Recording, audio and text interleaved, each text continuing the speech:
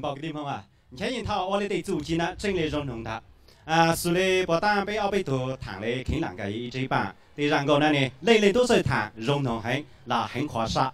要等那呢过三下看着多次报的，你知道呀？这我的应用呢，你哈了这我儿妇处长处肯定了他，兄呢前一套么早就凶了，老我那下呢老多人啊。 你对我就能处置到很，你对我就能处置到长。但是呢，前一套正书里头说一样，我儿妇我升级型，处长我老干他，真成逻辑门他干他们要晒不来了。 陶永华先生创作的苗族音乐呢，是以传统和现代的审美风貌相融合，巧妙地构筑了这个苗家音乐文化的灵魂。那么，在30多年前呢，陶老师在马关县民族文化工作队担任演员的时候，在组织的培养和自己的勤奋努力下，就已经是集吹拉弹唱跳于一身，被同事冠以苗家伶人的雅号。 虽然现在他已经退休了，但是他的演奏的技艺仍是不解当年。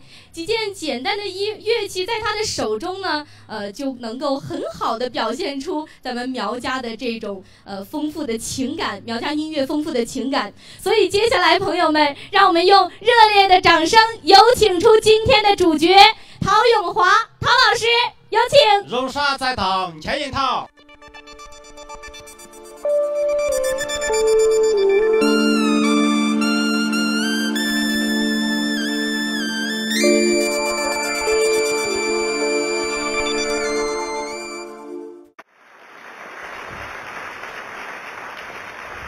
陶老师您好，过年。我知道呀，陶老师呢是生在马关，长在马关，而今天又以这样特殊的方式回到了家乡，和家乡的父老乡亲见面。我相信此时此刻，您一定有很多话想对现场的朋友说。我是土生土长的在马关县。我说3个感谢：第一，衷心感谢马关县委县人民政府。 在2014年这个春节期间，给我提供了一个展示我作品的很好的平台，这是第一个感谢。第二个感谢，感谢马关的水土从小养育了我。第三，感谢马关各族人民对我的支持和厚爱，谢谢。我到此路忠诚。 张茶荣，古阳陈云涛，让马关县都龙镇，把他奥的主持人已经好了。侬那么个的祖籍，当团开没到此山，上北蒙哈，让山人民就啥，只需做山人民们来讲，我走。好的，谢谢陶老师。一方水土养育一方人，马关是个人杰地灵的地方。好的，接下来让我们把舞台交给陶老师。 Thank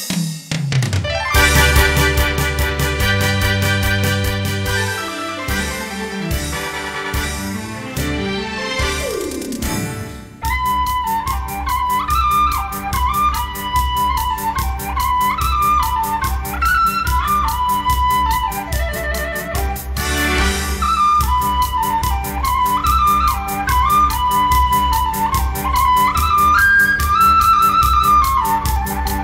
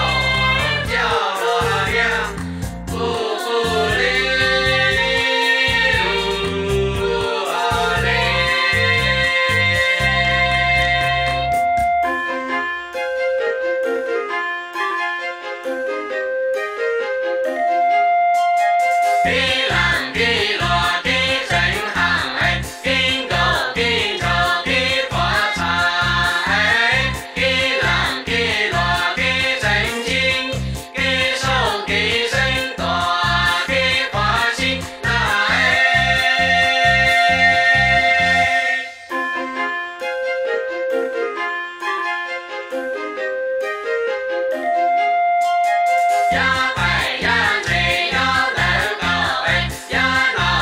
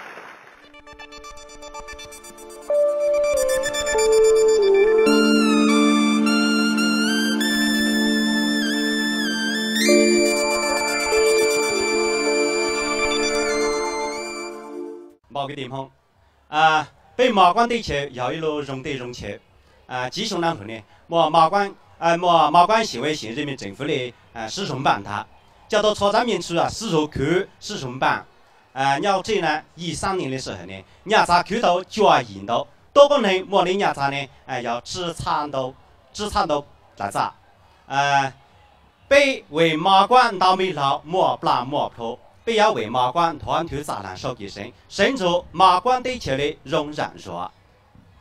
马关是一个神奇美丽的地方，令人向往。马关的苗族花山节自2007年被省民委评为云南10大民族狂欢节之一以来，在马关县委县人民政府的高度重视和关怀下，民族文化建设高潮是一浪接着一浪，民族文化品牌也是应运而生，享誉国内外。马关，我们为你感到骄傲和自豪，愿意放开歌喉为你歌唱。接下来请欣赏第4章《花山潮》。